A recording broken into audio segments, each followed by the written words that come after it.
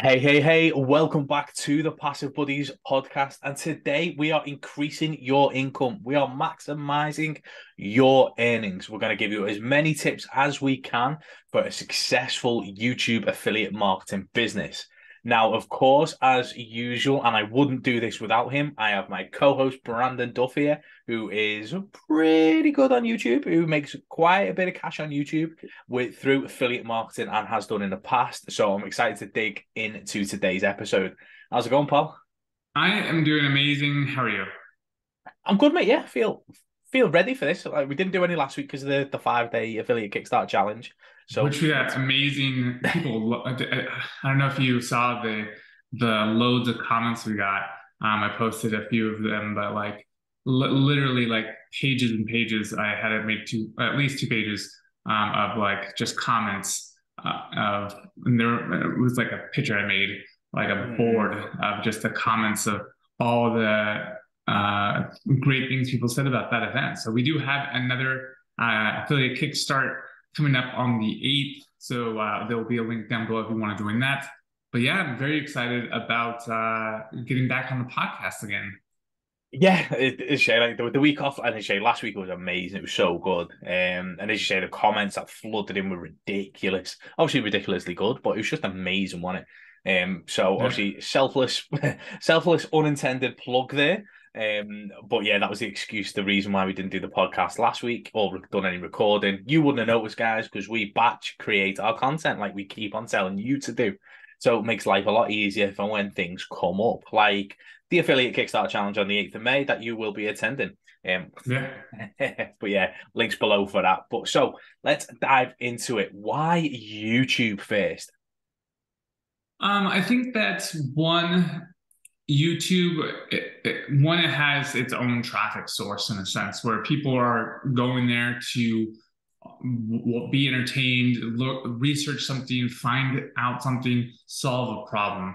So I think that when people are trying to search and solve a problem, they usually go to YouTube or a blog post versus trying to scroll through their feed on Facebook or Instagram trying to find a solution. People go to Google or like obviously YouTube is owned by Google too, but to find a solution. So I think that to find those solutions is a great way to provide an affiliate offer that fixes that solution by presenting it on YouTube. I think you're absolutely right from a point of view, like as you say, like the first place you go if you ever want to solve a problem, whether it's fixing a light bulb or learning to do anything, you just go straight to Google and YouTube, don't you? Which Mm-hmm. means if you want to be in like the top 10% of affiliates, you need to focus on building out a successful YouTube channel. And yes, it takes work. Yes, there's delayed gratification in that. But as you say, like if you don't go on YouTube, you're basically in a red ocean of people, aren't you? Like you're in a red ocean of cold DMers and sleazy slide-ins and all these different stupid things that are great lead generation tactics, but it's not longevity in a successful business in it. You want consistent traffic all day long without you having to do anything, which leads us to that YouTube channel. So if you are on YouTube and you are building a YouTube channel like we are, like that consistency and bringing that to the table automatically puts you at the top 10% of affiliate marketers. Because once they've found you on YouTube and then they go to your socials, when they start getting pitched by everyone, you've already established you're the expert. And then from there, you can grow that channel, keep going, and then you will always be ahead of the people who just stay on Facebook because you go to YouTube to solve your problem. So now that we've established you need to be on YouTube, I think it's time for some tips here. What Yeah, tips have you definitely. got for me? I think that it's funny that you mentioned that the top 10% because you'd be surprised on how many conversations I've come up on DMs, and I don't have a big channel. I have like 5,500, and people are like, "Oh yeah, I saw your video on YouTube," and I'm like, "Oh, okay, well, like that instantly brings me more credibility." Mm-hmm. So I think having that YouTube channel is just another avenue to bring and build credibility for yourself. And so some tips I would definitely have.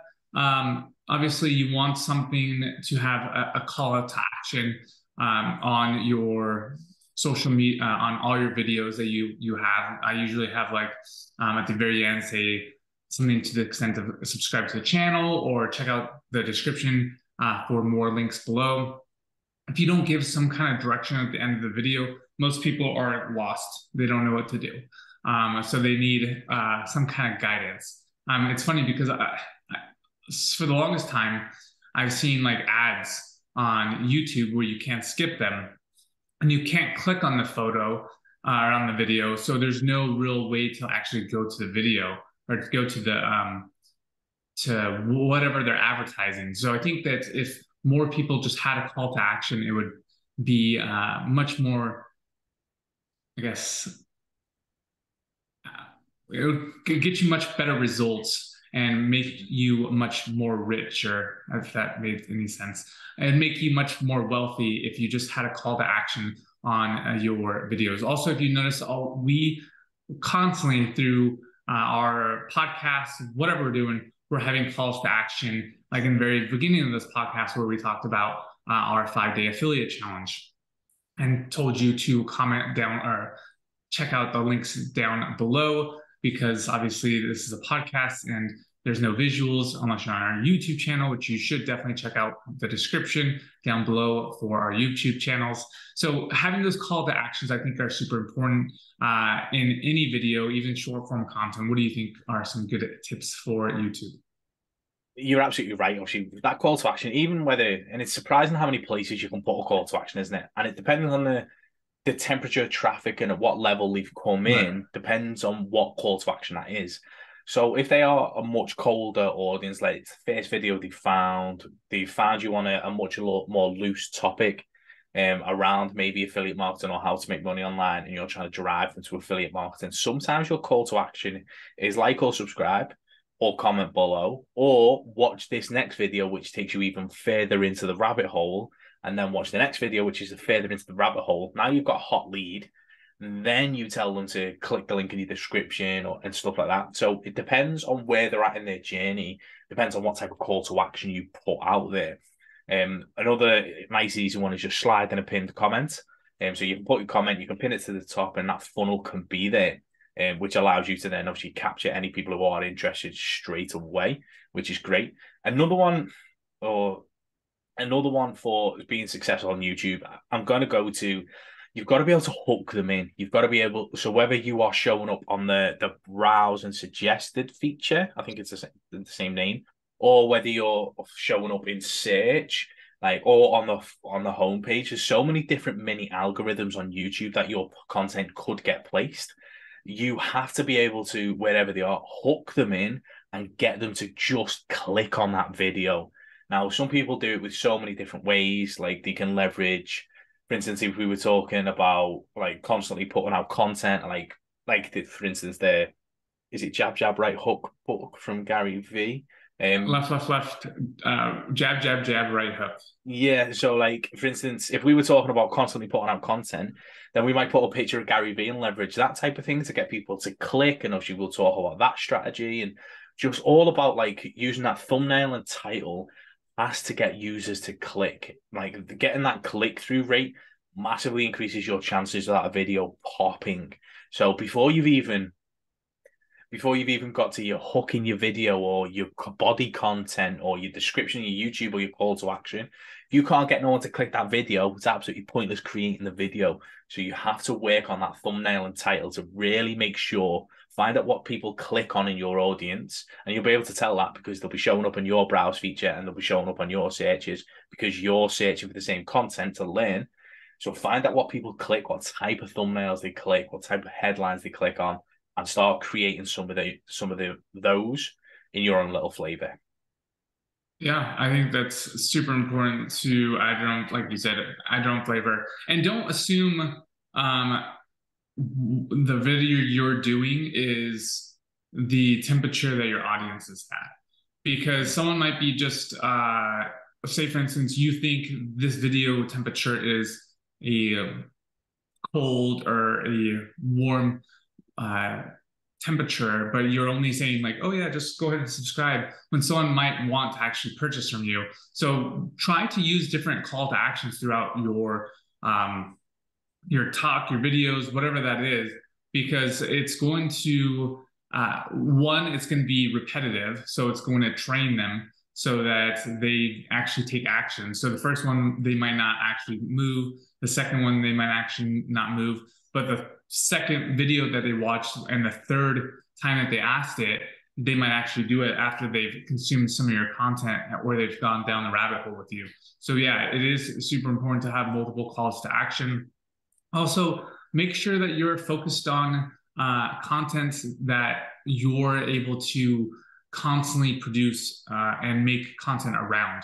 So, if, say for instance, you're say you join some program and you're promoting cat litter and you hate cats, like you're gonna not do the best job at creating content or do things that your pet like you're not going to put the effort into it, or you're not going to go down deep down the rabbit hole on cat litter because you just hate cats, and that's okay. So you need to find something that you are in love with, and say you're a dog person and you love dogs, like go create content around the stuff that you're actually in love with, because then one, the people that are just in love with it as you are going to go down that rabbit hole with you and buy your curated content.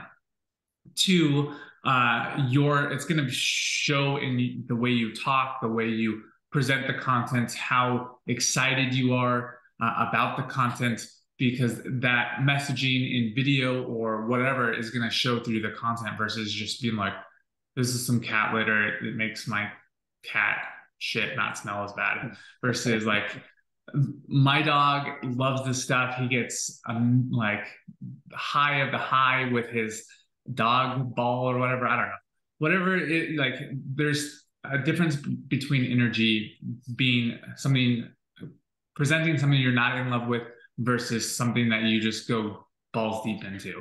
So I think it's super important to do something that you're excited about and that you're wanting to wake up at 4 a.m. every single day and do a podcast about. So yeah, sorry about that, pal. But no, you're absolutely right. Like, and you can tell through the energy levels, can't you?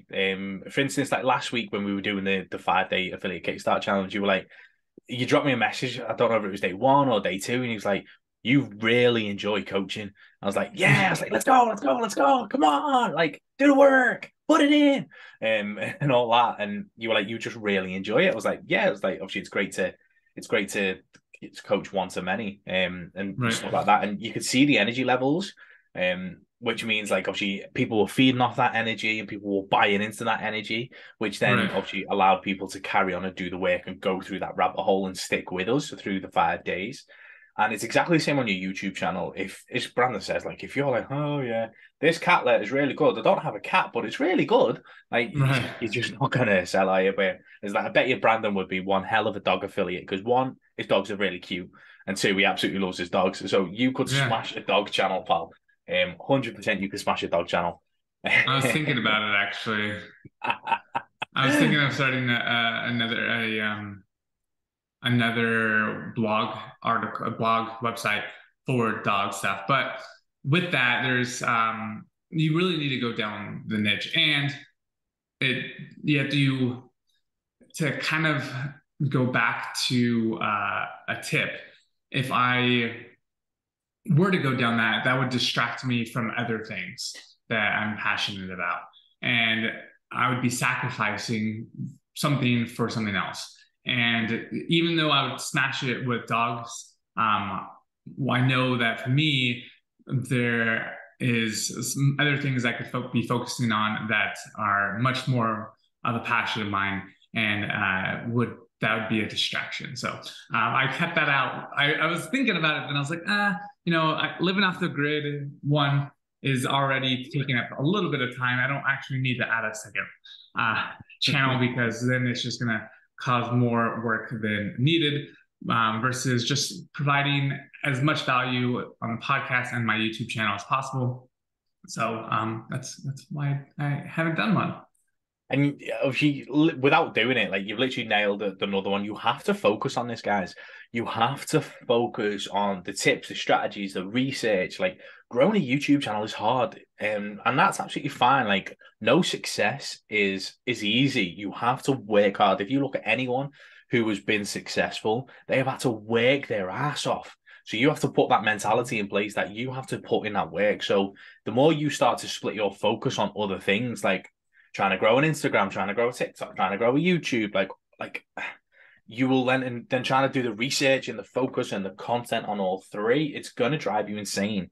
So pick your primary platform. Obviously, we're talking about YouTube today. So pick your primary platform, do your YouTube shorts, then repurpose them on other platforms and just forget about them. Just let it grow unintentionally, but focus on the work that gets you your YouTube channel growth. Like don't be splitting your focus onto 3 different channels at once. Oh, I want to do a faceless, I want to do a relaxation video, I want to do an affiliate marketing channel, because you'll just go, wait until your channel makes you a hell of a lot of money that you can outsource the rest. Okay, so at least then you can grow multiple channels and you can probably grow them quicker, but you focus on one until it gets you to where you need to be. Yeah, I think that is super important. I think a lot of people split their focus. There are literally 2 dogs surrounding me. They just both walked up at the same time. So splitting your focus, I think, is not a good idea until, like you said, you grow it where you can then take some of that profit and buy back your time. Essentially buying back editing costs, so you don't have to edit, all the different things that go into production of a YouTube video. And as you grow larger and larger, production costs get more expensive and more expensive. Just look at Mr. Beast and some of the other big influencers that are now using YouTube as kind of a pay to win, in a sense, where you essentially put all this money into production and hope that your return out beats that advertising costs. So I think it's super important to, like you said, just focus on the one, grow it, and then build enough recurring income from the affiliate offers that you're promoting, monetization, brand deals, sponsorships. Like right now, we're actually taking on sponsorships for the podcast, so that we can, provide advertising and support the channel and increase production and that sort of thing. And so in doing so, all these different ways you can monetize your YouTube channel, like we said, from affiliate marketing, brand deals, monetization, brand sponsorships. What else is there? There's your own program that you can make. So many different ways you can make money with YouTube. So once you get that money flowing, you can start those secondary YouTube channels, like you see, where people will have their main channel and then they'll have, Brandon's or Brian's clips, or Brandon's or Brian's shorts, where they take their long form content and repurpose it into short form content on these secondary channels. So I think that's super important and that's just like any business. You take your profits and then reinvest it into the business. And as you say, like, obviously, the different monetization strategies that you've just labeled, like as you say, like the sponsorship, the paid ads, like the affiliate commissions, the core sales, the digital products, physical product, like there's loads you can sell and monetize on YouTube. So once we've got people to click, and once we've picked something that we're passionate about and we can give good energy to, and then you have to get people in. Like there's so many people fighting for attention on every platform. No matter what platform you go to, people are fighting for attention because they know the value of that attention. So therefore, like if you're not being interesting in the start of your video, if you're not hooking people in and like getting people excited about what is about to come, whether that is showing part of the middle of one of the most important things that you've said at the front, or like just hooking people in to get people to stay, is so crucial. And then telling that story to increase the viewer retention rate, then those two things, like the hook and the viewer retention rate, is going to make a successful video. The more successful videos you can make, the quicker your channel is going to grow and the quicker you can start those monetization strategies. Yeah, and I think that's one of the most important I think one of the most important is click-through rate and then retention. So both of those statistics are super important when it comes to growing a channel, because the longer you can hold someone on your channel, the more ads are essentially viewed to them. And then obviously the click-through rate. So if they click your thumbnail, then they want to view your channel. So that, not view your channel, view the content. So it measures how, I guess, if the chances of them actually viewing the content, and then how long they actually view that content for. So both those metrics are super important for advertisers, so that the advertisers can actually, I guess, show their content to people. And if they're not, for you as someone who's providing the content, if your content is, I think it's like 8 minutes or so, what is it, 8:30 is when you start getting into your mid-rolls and how many ads you can actually put in each video. That's why you'll see some people kind of just always do, I believe, over just 8 minutes and 30 seconds, so that they can add that another ad into their video, so that they're able to get more ad revenue. Obviously, ad revenue is not especially starting out, is one of the lowest paying things. So you should definitely check out and get into adding affiliate links and that sort of thing in your description, so that you do get paid, because that's going to pay you a lot more than ad revenue through Google. 100%, mate. And as you say, like they always say, like Google ad revenue is like the cream on the top. It's that additional cash, but Right. you've got to be making your money through affiliate commissions, selling stuff, like all of those different things is how you will grow your cash flow in order to then like put it into other things. The Google ad revenue will literally just be the stuff on top. So when you are like creating your videos, there's a few different algorithms within YouTube. Like obviously, if you're creating a video for search, so keyword research and trying to rank at that keyword at the top of the YouTube channel, like that will form a different basis on how you start your video, how you create your video.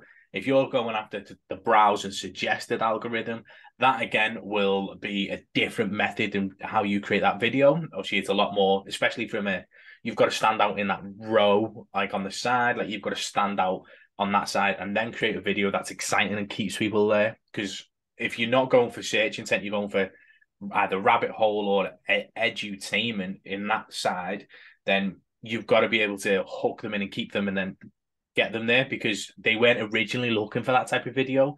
They found it intriguing enough to click it, which means the search intent's obviously a lot lower, which means you've got to work harder on that front end of the video. Then obviously you've got shorts, which has been one of my favorite things lately, just because the sheer amount of views you can get on shorts, which drive and grow your channel. If you're trying to do that race to 1,000 subscribers, you have to be leveraging shorts as well. Now I know you've still got the 4,000 hours of watch time to go, but you have to be leveraging shorts, and whether it's like the 5 to 7 second reels to get a load of views, get some subscribers, taking clips from your long form to put them into your shorts to push people back to that long form video to then increase that watch time. Like leveraging shorts to grow your main channel is a really, really good way of getting it done a lot faster than what it used to be. Yeah, and it's funny. I've seen your shorts. It's funny how they take off, and it's funny to really look at the compound effect in a sense in action. You really went hard recently on the shorts, and your view count just skyrocketed. And if you are consistent and you constantly put out content, and you're able to, I mean, you look at Mr. Beast. I mean, he was doing it since he was like a 12-year-old kid or something, and now he's been doing it for a decade. And most people burn out after a year, maybe 2 years. And wasn't until maybe in the last 5 years, 5 years of doing content, until he became like a household name, where a lot of people will actually know who he is. And so if you start thinking in decades instead of months or quarters, then you're going to do really well. Yeah, and obviously, if you want to know like the power of YouTube, I was recently watching a documentary, ironically not on YouTube, about YouTube. But it was a documentary on Ed Sheeran and how he came to where he is. And he actually started on his mate's YouTube channel. So if you want to know the power of where YouTube can get you, like he got tons and tons of views, and obviously because he was creating good quality songs at the time. And obviously he wasn't known by anyone, and he used YouTube as a platform to get the attention to then now monetize. So like that platform it's huge, like in terms of what it can do for you in terms of getting that exposure, getting that growth, and getting that monetization strategy. And one of the best things I always love about YouTube is you can we can post this podcast today on YouTube, and in 5 years' time, this podcast will still be getting views. It will still be making us cash. It'll still be making us obviously some leads and all these different types of things from something we created like at 4 o'clock in the morning Texas time, like for 20 minutes, and it'll still be making cash and setting us up for freedom for a long, long time. So it makes sense to be focusing on YouTube. Yeah, and just to round it out, like you said, with YouTube, you're to kind of go full circle. You're not fighting. I mean, you're still fighting for attention, but your videos will grow over time, and people will search for that content. I mean, I don't know. There's a few YouTubers that I've probably watched, and they have years of content. I've probably watched all their videos, and I've watched like the most recent ones that when they pop up, I watch them. But I can tell you for a matter of fact that every friend on my Facebook, I could not tell you what their last post was. Or I mean, I have like a handful of friends on Facebook, like less than 100, less than 50. And so I can't even tell you one friend that their most recent post, but I can tell you for sure the last YouTube videos I've watched that were on, and the last few videos of particular YouTubers, because I watch their content quite often versus Facebook. I'm not scrolling through my friends' feed, seeing all their posts that they made in last year.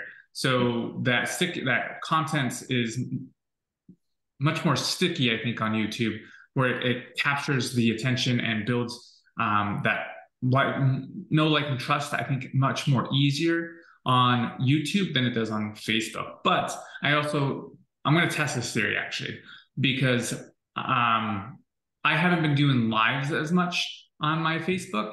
And I think that being able for people to see video, hear you, and how you talk and that sort of thing builds that trust and credibility much more easily than just posting pictures and text on Facebook. So we'll test that theory, and I'm going to start doing more lives on Facebooks like I used to do. So yeah, that's it.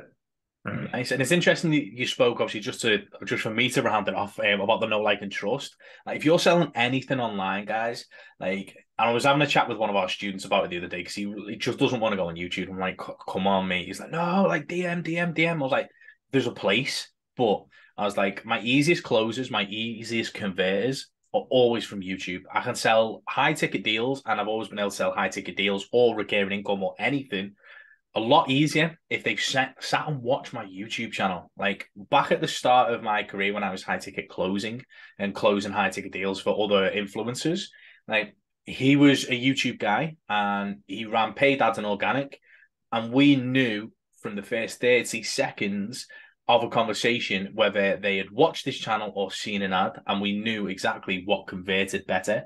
And every time, organic YouTube converted more than anything else in terms of converting higher ticket deals and just getting people to buy, because they can sit there and they can easily lose an hour just watching you, like watching your content and digging in. The amount of times I go down a rabbit hole and like, oh, right, okay, suppose I best go back downstairs and remember that I'm a human being. Like, it's just crazy. So there's definitely huge power in YouTube that a lot of people are too scared to go and capitalize on, and you really do need to, because your affiliate marketing business will blow because of it. Yeah, I have nothing else to add. Perfect. Okay, guys, thank you so much for tuning into today's episode. If you've got any comments or feedback, let us know. It'd be great to obviously hear from you guys. And if you want to join the 5-day affiliate Kickstarter challenge, one is starting very, very soon. Go ahead and click the link in the description or the podcast show notes, and we will see you there. Peace.